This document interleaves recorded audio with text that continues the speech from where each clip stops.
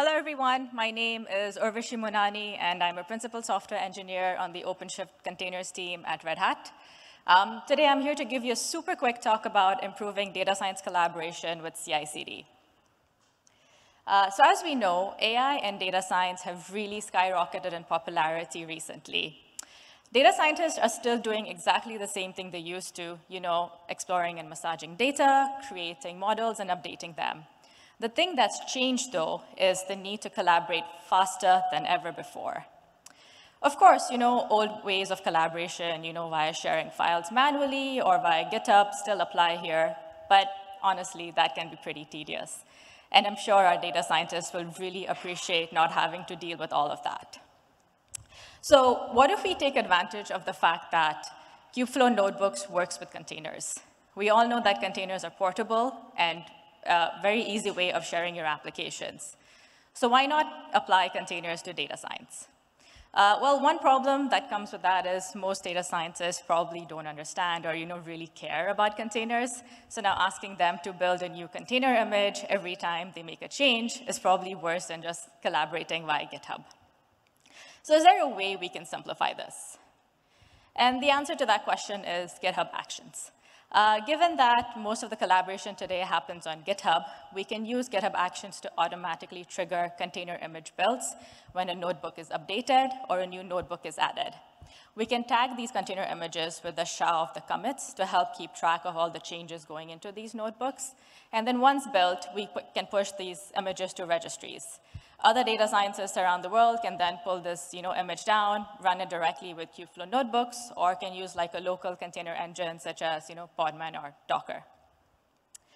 So I have a demo of this working in action. I have a repo here where I have a notebook that I'm just updating, just adding something very simple like listing the colors in a rainbow. Once I merge this pull request and we go to the Actions tab, we see that the first of the two workflows is triggered. So the first workflow is to check whether a notebook was added or updated, because we only want to trigger a container image build when a notebook is changed and not when any other files in the repo is changed.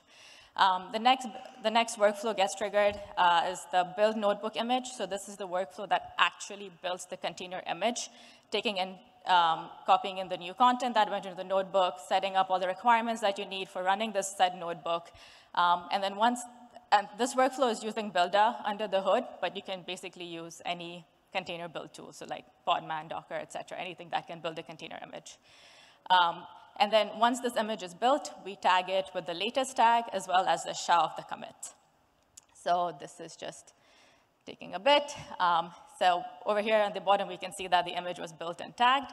And the next step is just push it to my Quay repository. You can use any container registry. So I'm going to be using my local Podman container engine because I didn't set up a Kubernetes cluster with Kubeflow notebooks, but this will work exactly the same in that environment. So using Podman, I pull down the image, and then I will, sorry, given time, I'm just skipping through the video quickly. I pull down the image, and I'm just going to run it by exposing the port so that once my server is up, I can access it in my local web browser. I have the URL there, and just going to my web browser to open this up. And there you go. We have JupyterLab up there working. My notebook is there with my changes, and when I run it, I see that list of rainbow colors. So yeah, so this is basically, oops. Yeah, next slide. Okay. So this is just basically a simple way of setting up that automation for just being able to build container images immediately whenever changes go in. This workflow shows pushing the container image to a registry, but we can definitely configure it to automate it further. For example, if you're using Argo CD to manage the notebooks available on your cluster, you can configure the GitHub action to also update the YAML that is applied to your cluster. And yeah, this is the repo that I was doing the demo in. The repo has the basics set up there for having this workflow in place, and I have also added documentation to explain the different components. So if this is something you're interested in trying out and would like to configure more, definitely feel free to clone that and just configure it to fit your needs. Yep, that's all I have for you today. Thank you.